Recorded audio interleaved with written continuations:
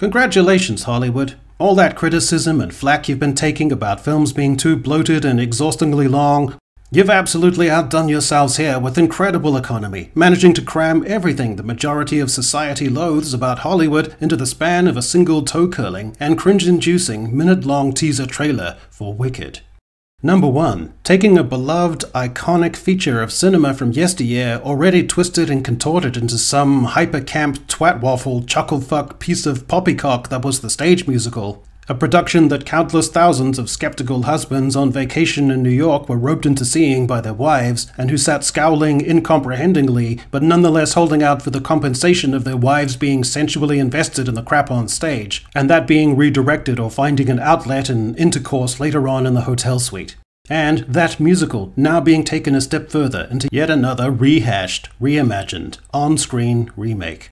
2. Race-swapping the main character and incongruously and awkwardly slathering her in the exact same shade of green as She-Hulk and Shrek, so that she looks like Michelle Obama smeared herself all over with green tea retinol face cream and then donned Janis Joplin's glasses and dressed up like a dominatrix Severus Snape.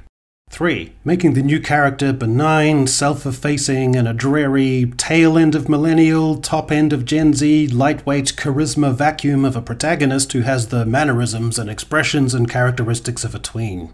4. Placing her in a generic college context and making her a fish out of water with her painfully clumsy, obvious, done-to-death, uninspiring, and insipid metaphor about being a minority or being held to account by the bland generality.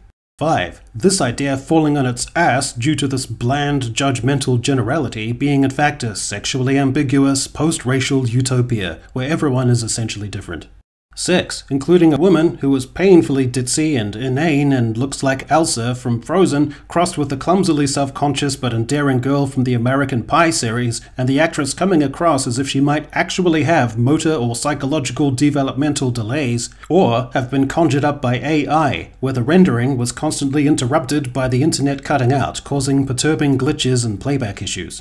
7. Have generic trailer music which starts off as a subdued, emotionally brittle version of a song, and then have it spiral and erupt and explode into a synth-swirling chaos of strings, as if John Williams was going into anaphylactic shock while using Pro Tools, and have these pounding waves of overwrought sonic madness crest with a spasm of wailing, as if the vaguely Middle Eastern caterwauling chick in the Dune soundtrack was orgasming while reading Sylvia Plath.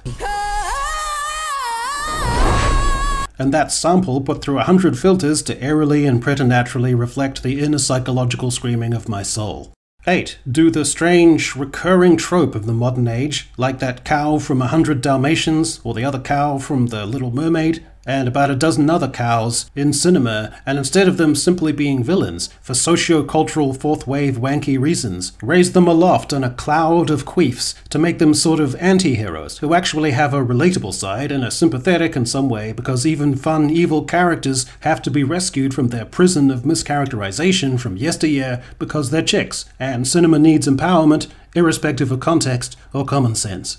9. Make the Wizard of Oz, who was an appealing and compelling, multifaceted character laden with interesting ironies in the original, and instead make him a clumsily brain-dead, two-dimensional representation of the patriarchy, and place him in a dumb, brain-dead, two-dimensional antagonist relation to our empowered, sweet, but latently powerful female character.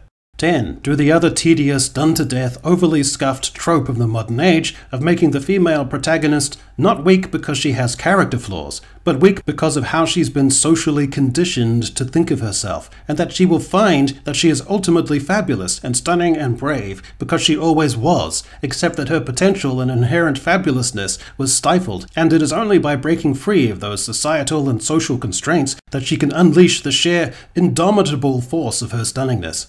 11. Feature sickeningly gross, candy-colored, perspectiveless and gaudy CGI, with no depth to it, that makes you wince and squint, with the optical equivalent of eating candy that is too sour, and makes you ponder how the inevitably gigantic budget could produce visuals of such bafflingly shite quality. 12. Lastly, make it intensely dependent on girl friendship and compassion and solidarity, with a hint that whatever may be to come, whatever divisions may ensue, are again only a consequence of societal pressures or social constructs, and that inevitably they will end up as besties because they're cool, awesome, Fabulous, stunning, and brave chicks, and it's 2024, and Hollywood sucks, and the entertainment industry is a pustulous, virulently stinking and fetid corpse, gradually liquefying into a stagnant foul ooze. A feculent, putrid, and rotting mass of identity politics, exhausted tropes, horrific visual effects, derivative copies, and unmitigated horseshit.